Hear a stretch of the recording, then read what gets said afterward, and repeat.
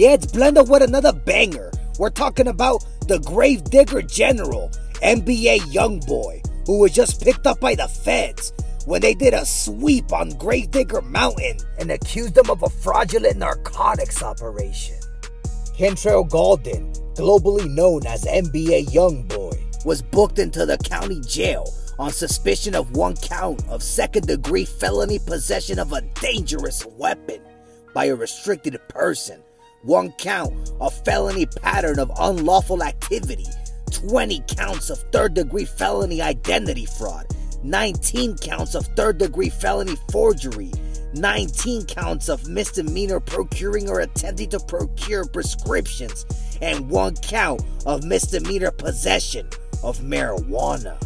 We have secured the documents linked to his arrest, and it appears we have some details of the fraudulent operation that he's accused of running. He was accused of having his associates make calls to local pharmacies, posing as patients with fraudulent names, and calling on behalf of doctor offices with legit information and claiming to be filing prescriptions for fraudulent patients who didn't exist. Doing an analysis of the paperwork, we can see a variety of names were used, such as Alice White, Francine White, Beatrice White, Francine Taylor, and Gwendolyn Cox were used as fraudulent names to obtain promethazine with codeine, also known in the streets as lean. Youngboy's associates would go as far as calling the sheriff's office for permission after the pharmacy would tell them they need authorization to fill the prescriptions after they got suspicious from receiving multiple daily phone calls from Mr. and Mrs. White trying to get their daily lean prescription. Youngboy has been proud about his drug use, posting various pills and lean on his social media platforms, with many fans concerned, and even the prosecutor mentioning to the judge that he should be back in custody, and Youngboy refusing to stop using drugs, even telling the court that he will not stop.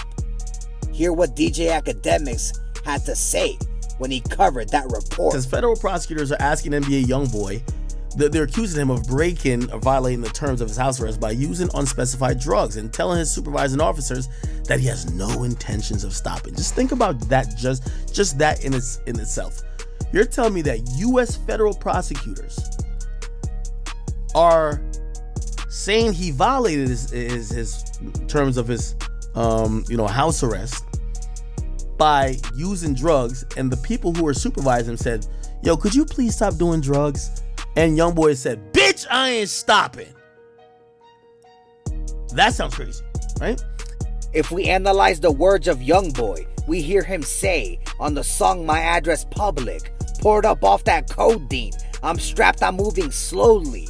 That means he's intoxicated off that promethazine with codeine that he's obtaining from the pharmacies. And he's also in possession of a dangerous weapon, a firearm, which the indictment also alleges. After authorities executed the search warrant, they read Youngboy his Miranda rights, and he agreed and consented to an interview. And they asked him about the prescription medication in his residence, and he provided the doctor's name and information. And they asked him about the weapons, and he denied having possession of the weapons, but further admitted that 2 days earlier, he had grabbed one of the weapons and placed it inside of a drawer. Nbayoungboy further stressed that his wife was a legal gun owner and it was in her possession at all times. Nbayoungboy would paint a different picture on his song Out Nothing.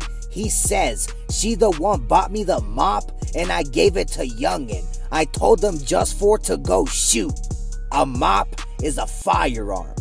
On My Address Public, Youngboy also declares, "Tell him that I'm on them, My Address Public, cause I got a chop around this mother. I got my Glock out, I'm trying to blow at something," which gave the feds indication that he's armed and ready for an altercation.